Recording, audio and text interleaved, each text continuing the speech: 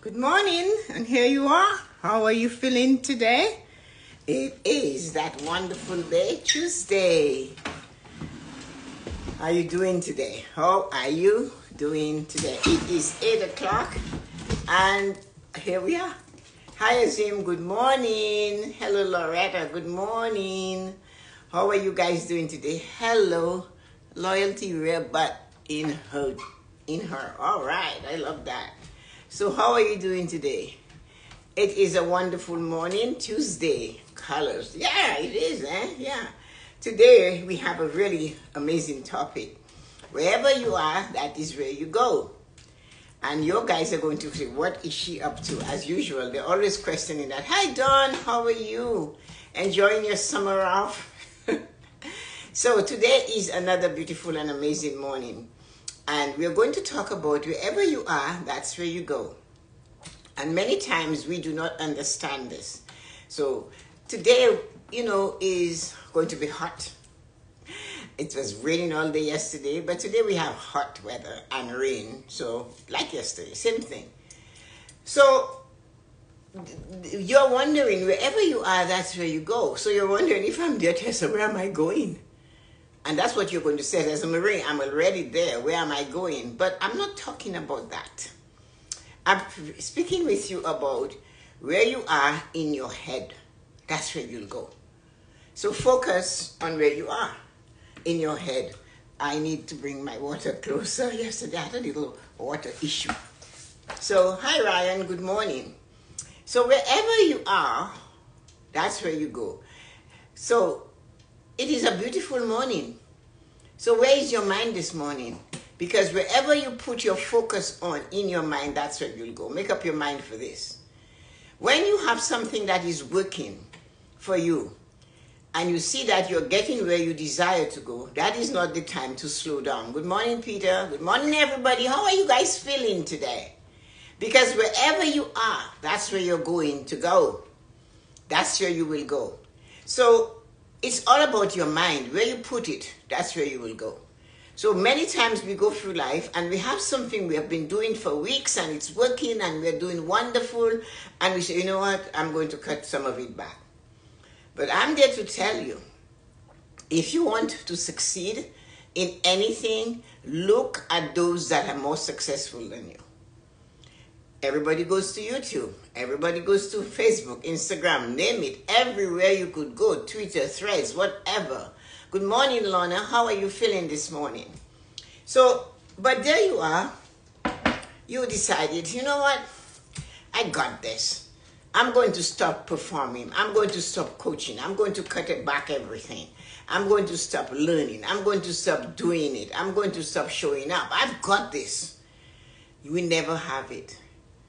Those that are more famous and more fabulous in all what they do, if you notice, they are on it every day. They never, ever give up. They do not stop. So if you want an example, you want to be rich and wealthy, you look at Jeff Bezos. After he opens his first Amazon factory or warehouse, did he stop?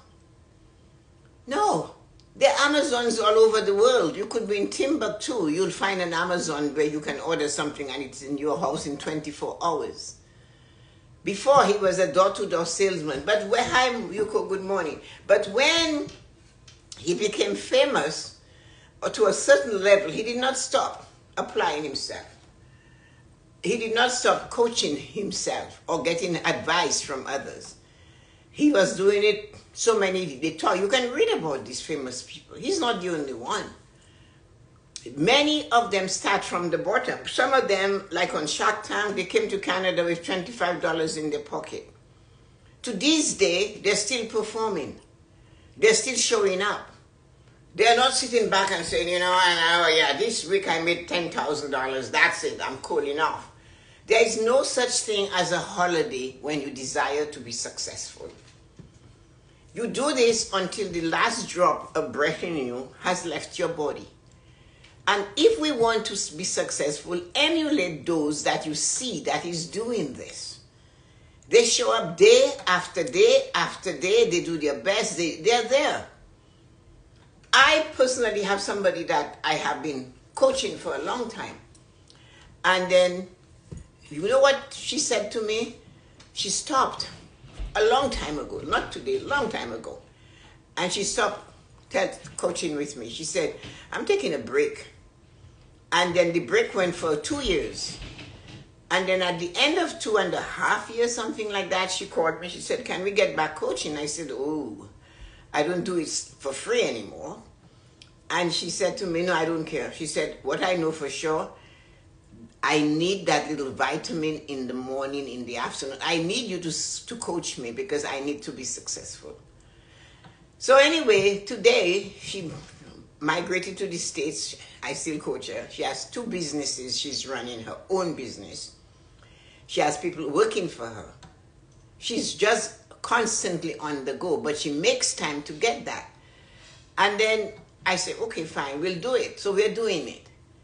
But that doesn't mean me. I know it all. I can stop.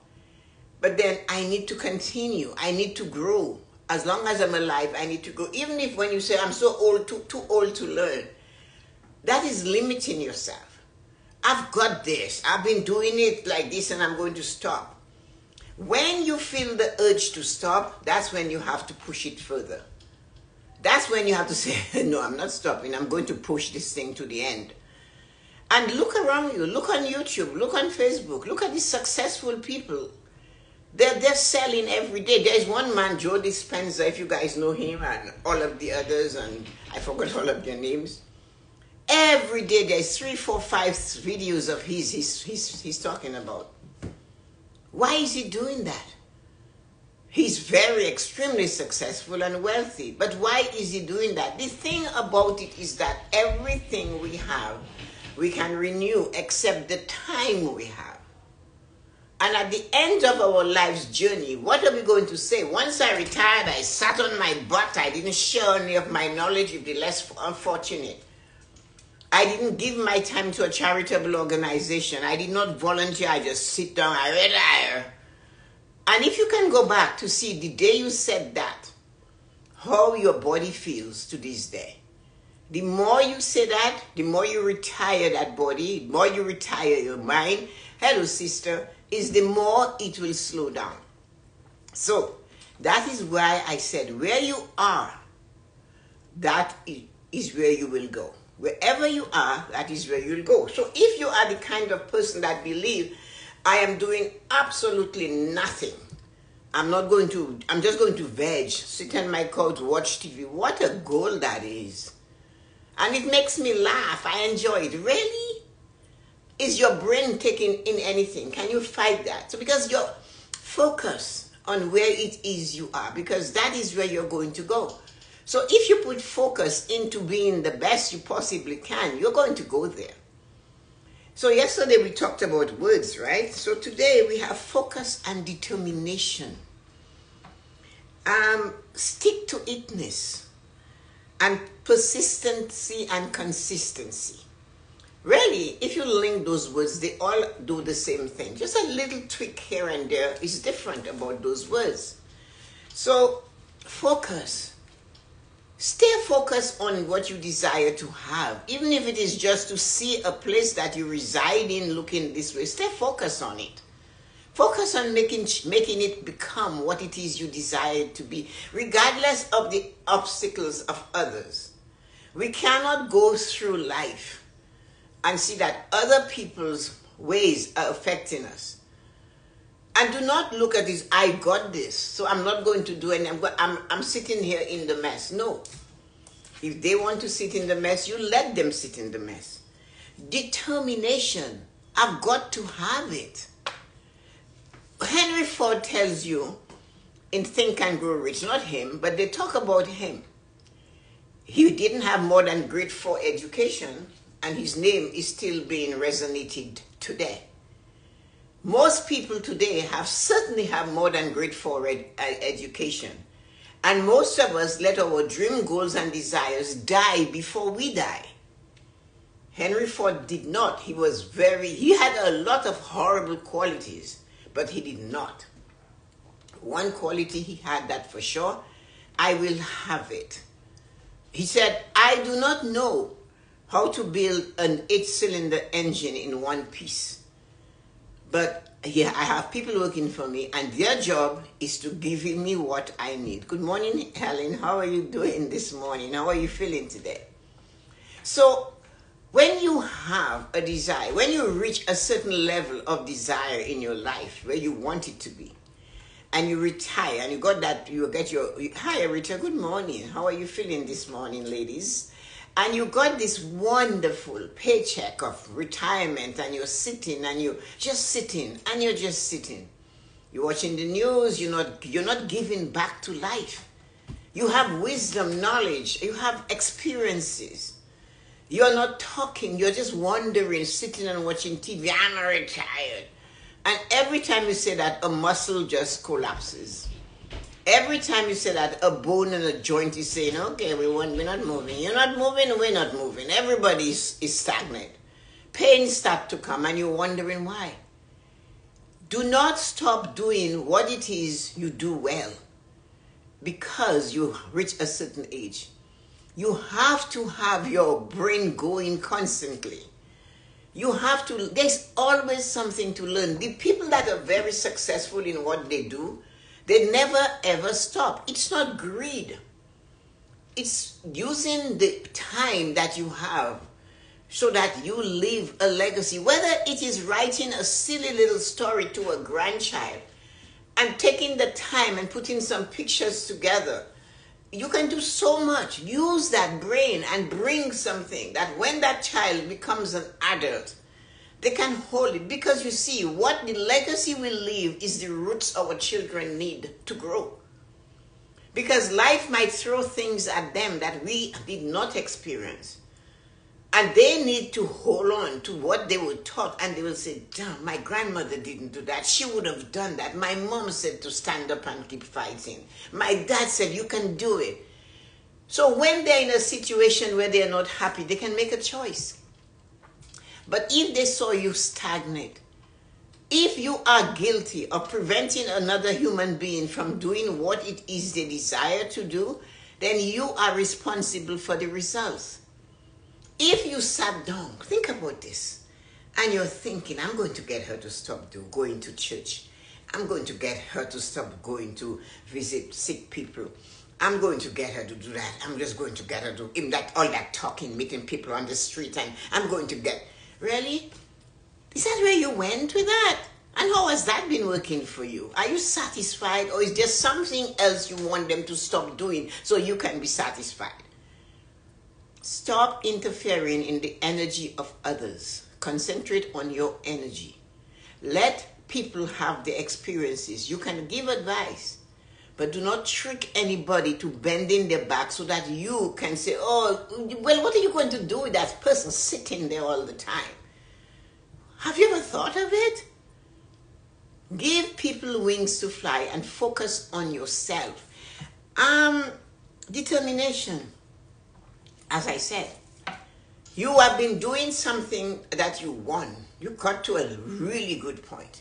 You're feeling satisfied. You have the home paid off. You have the money in the bank. You have all of this. And you just decide, I'm going to stop. But you have a secret recipe. How did you get there? Not too many people are able to do what you did. Is there somebody you will meet someday that you can share it, or do you just want to keep it for yourself because you know what happened in the Bible to the man that didn't do a thing with the talent God gave him?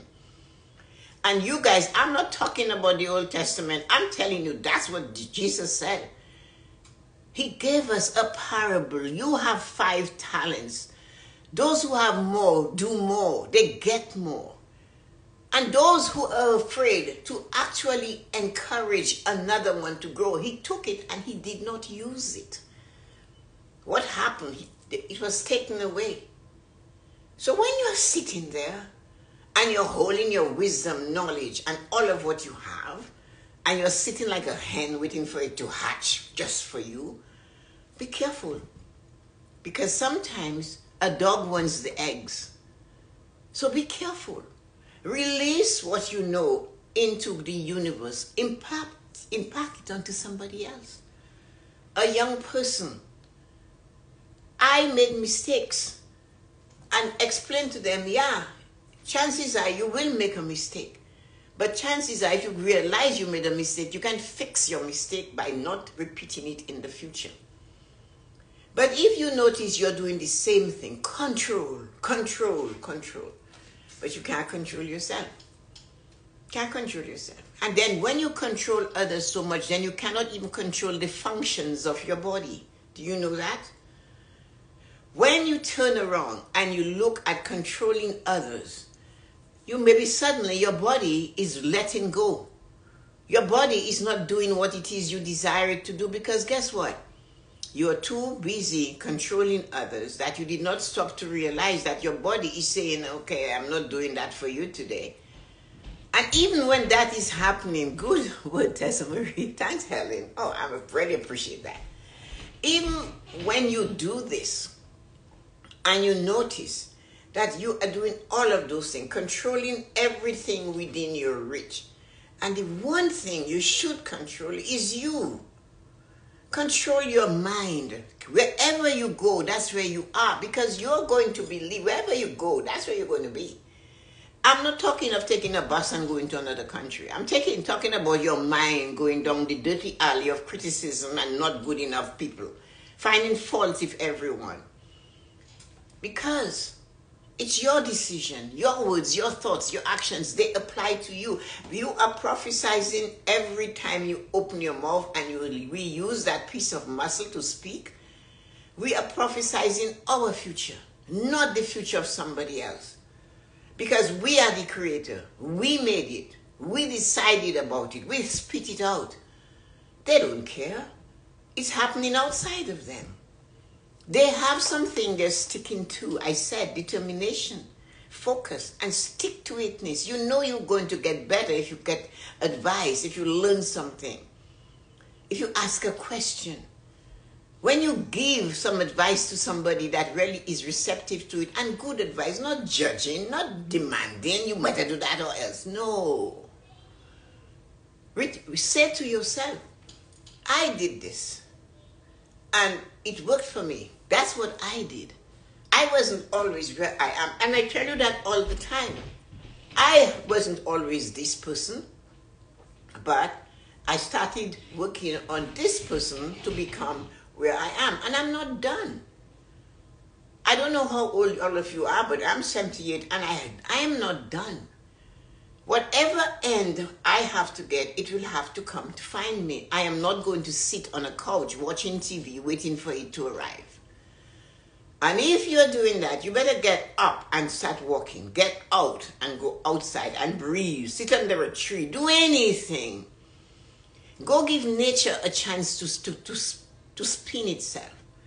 Go let nature see you. Go see nature. I woke up at 4:15 this morning. And at 4:30, I was outside. And to be honest with you, there was a gray sky. I look around me because I live in a forest, and all around me the trees were still. The birds weren't awake. You know what I was able to hear? Because we had a lot of rain yesterday, I could hear little drips of waters here and there. Not in one, not a drip, like a tap dripping, but a little, and you know, it's different spaces. That's all I could hear. It was dark, and it was not cold. It was warm. It is warm, but there was something different in that energy of the morning. I stood there, and I just listened. I purposely do this every day. I go out, I get up, and I say, thank you, Father God. I'm Christian, Catholic. I say the Our Father. I walk through my entire house, and I say the Our Father. On the way back up, I open the side door, and I go outside and say, good morning, Father God. How are you feeling today? I take 3 deep breaths, and I just wait. I have no idea what I'm waiting for, but I observe, and I listen. How does it affect me? I don't know. But I feel amazing when I do this, and I do it every day. So if I stop though, it would be wonderful. I don't have to get up at 4:15, but it works for me because I like to take my day, my time to pray, to visualize, to meditate, to think, to plan, to breathe, to be grateful for the very breath of life itself. So there was a time though, I couldn't spend that much time. That's when I was on the treadmill of life. I had to get up early, get the children ready, go to school, cook dinner, go to work, come back, whatever. All of this. It was like boom, boom, boom, boom. And when I realized I didn't have any time, if I woke up with the family, I am in the family immediately. But I am the propeller. So I should start. You notice before you get on the plane is sounding, right? The propeller is spinning. It's getting ready to move. So I decided I will get up half an hour earlier. And I have never, ever let it go. Even when I'm on vacation, I get up. And if I can get the coffee, I'll sit there and I will look around me. And when I get to the stop, so you plan this amazing vacation, or you have this life that you plan, and you are there in the moment, and you haven't looked up and breathe into what it is you plan to do. I wanted to go out west last year or summer, and because of COVID and fires and everything, my children weren't too happy, so I wasn't able to do that. But when I was standing on Machu Picchu in Peru, and I stood there, I took the breath and I realized where I am. Did my parents ever think that their daughter would go and climb up there? Or did they have hopes that I would go to Mont Blanc in Switzerland? Or I would take a gondola from Switzerland to France, from France to Italy, just to have dinner and come back? No. But when I got there, I gave praise and thanks because I am there. And that is focusing on you. And if you do not take time to be praising and thanked for where you are, you cannot enjoy it. That is why wherever you go, that is wherever you are, that is where you will go. You need to be in the moment of focus. It is working, do not stop doing it. If you notice you feel better when you drink water, you drink it. You feel better when you pray, you do it. It's always the feeling, and this is why, hello Terry, good morning. I always speak with you about your feelings. How are you feeling today? It's not how are you doing that matters, it's how you feel.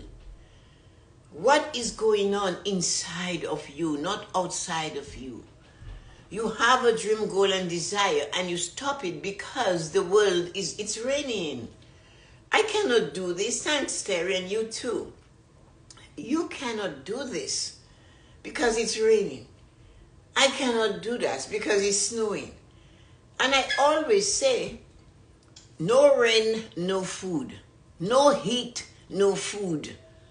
No snow, family will also miss it. No snow, no crops. We need it. So complain as much as you can. It's not going to do it. So what can you do when it is snowing? Have you ever tried as an adult to go lie in the snow and make a snow angel and cannot get up and have to roll to the next thing? Just try, do it. The thing is, do not stop living. Do not stop living because you got to a certain point of your life and you're not giving to life. All we have truly is the moment, is the time. We do not have anything else but this time. The thing is, at the end of time, what are you going to say you did with your time? Time is not renewable. Because you didn't do it today, that doesn't mean it's going to come back so you can do it in the same energy, the same moment. We can't. So the only thing we can do is concentrate on time, focus on ourselves, be alert, be alive, be grateful, be thankful. When you have nothing to be grateful for, like somebody said to me, I have nothing to be grateful for. It took my breath away. And you know me, I always have a plaster for every flipping sore. And there I am. I said, you can see me, right? Yeah. I said, I'm not going to compare you being able to see me to somebody who cannot see me, because the sight is actually deeper than that.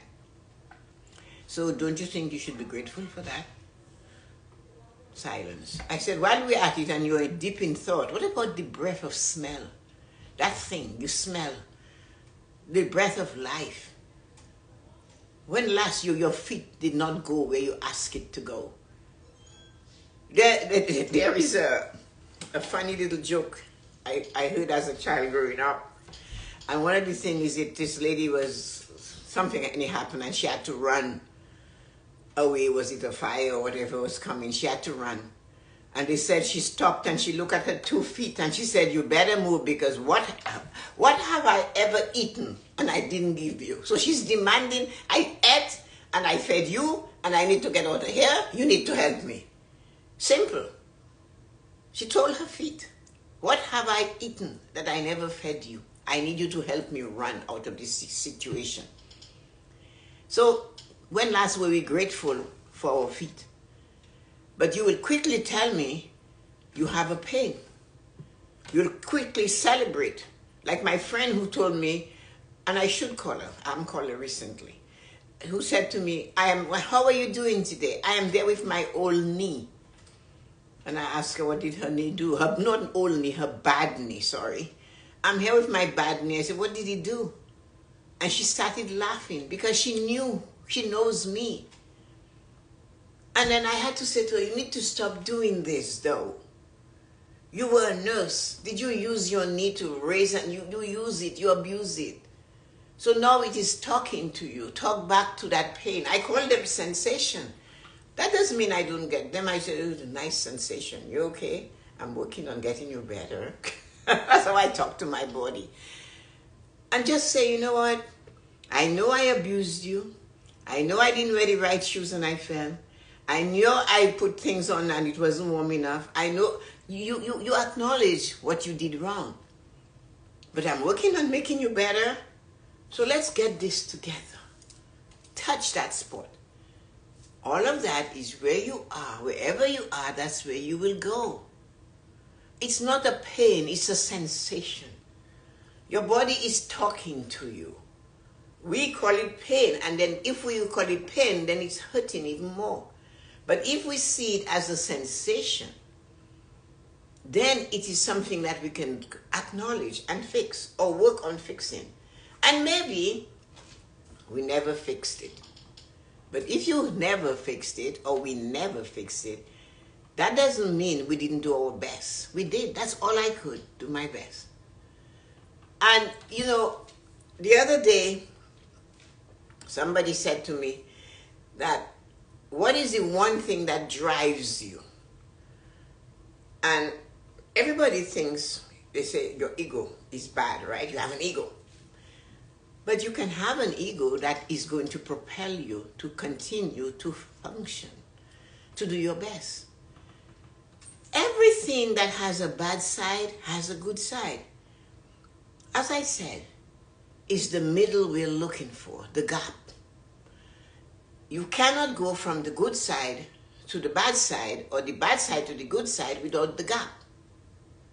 The gap is where the miracles happen. So people tell you, if you ask them to describe the ego, by the time they're done with you, you think you're completely in another realm. But it's not bad to have an ego.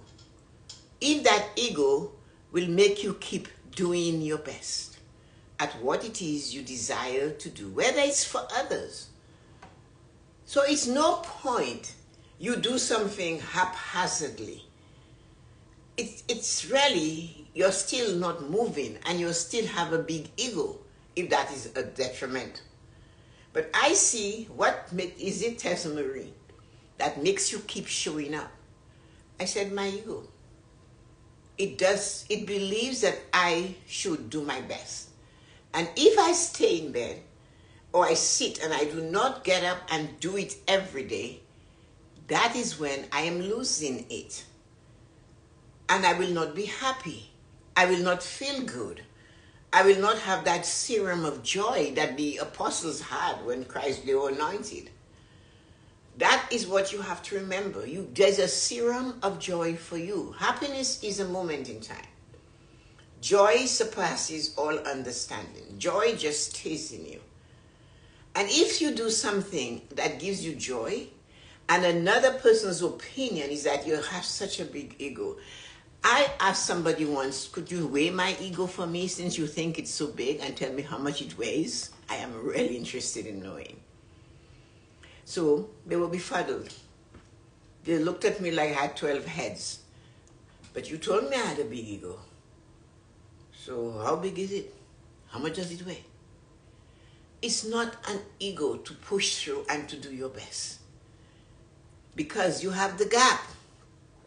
In the middle is the gap. So if you're doing your best and you come to the gap, you're going to pause. If you do not recognize the gap, because you need to go down in the gap to find yourself. Every now and again, no matter how good you are, how bad you are, we always have to stop in the gap, because it's in the gap that we recognize what it is we're doing good and what it is we're not doing good. As in the gap that we can choose to fix it going forward, not going backward. There's an old English saying that if stands stiff. If I only knew, I would have never done that. Well, you know what? You're not going to have if as a friend anymore. No, you know. No, you never do it again. And that's the gap. So when you are doing this thing and you're standing and you're not moving, you're not going right, you're not going left, you just reach to that fork in the road. That's where you breathe. That's where you concentrate. That's where you focus. That's where your persistency to continue becomes. You might have to crawl out of the gap on knees, hands and knees, and cuts and bruises. But once you reach the top of that thing, you have to decide, where do I want to go? And that is what matters. So wherever you go, that's where you are. And it's all to do with your thoughts and your words. Do not criticize me or anyone. Because each time you do that, you're criticizing yourself. We have to learn to listen and let them speak. Because it's in listening we get understanding. It's my 415 observation that I find peace. It's there I notice, I observe, and I become aware of what is happening in the sky. You look up to the sky, some days it's just, the clouds look like they have something. I remember as a child, again, I'm old, right? So I can remember everything as a child. But the fishermen that my dad had these boats and men went out to fish on them. And they would look up at the sky and they would say, oh, lots of fish coming in today, based on the formation of the clouds. So, they don't tell us anything. We don't know it, but we just hear those little things. So is that how the message comes to us, through looking up to the hills whence come down my help? My help comes from the Creator who made heaven and earth. The sky is there's going to be a lot of fishermen coming home with loaded boats of fish today. I wonder what you see at a 415 sky. What is there for you? And maybe you're not searching. One thing I know for sure, when you're looking up at the sky, that is not the time to pray or to ask for more. Because in all of your asking, you still haven't used what you receive. You haven't shared what you have. So stop asking and look up, pause, observe, breathe, and when your mind wanders, let it go. But please do not ask for more. And if you are grateful enough, remember to say, oh, I'm so grateful I woke up and I can see this formation of the clouds. No meaning to you, no meaning to anybody. But somewhere there is a person that will get a meaning from that. And maybe it's you today. So observe, listen, focus, stick to it. What works, do not stop doing it. Be persistent, show up, and let the rest fall. and have a great and wonderful day. So wonderful people, how are you guys doing today? How are you feeling today? So Arita, Yuko, Colleen, Dawn, Doretta, and Lorna, how are you feeling today? So remember, it's all up to you. Nobody else is coming. Hi, Rochelle. How are you? Raquel, how are you? Haven't seen you for a while. So anyway, have a great and wonderful morning, everybody. Take care, and I'll see you on the other side of time. Thank you, Lorna. Thank you for that. An amazing life. Thank you, Yuko. Thank you so much. When you guys get a little injection from the live, share it. Tell me if you got something, or tell somebody, I was watching this and she was talking about exactly that. That's important. Have a great and wonderful morning. I'll see you guys on the other side of time. Bye-bye. Love you.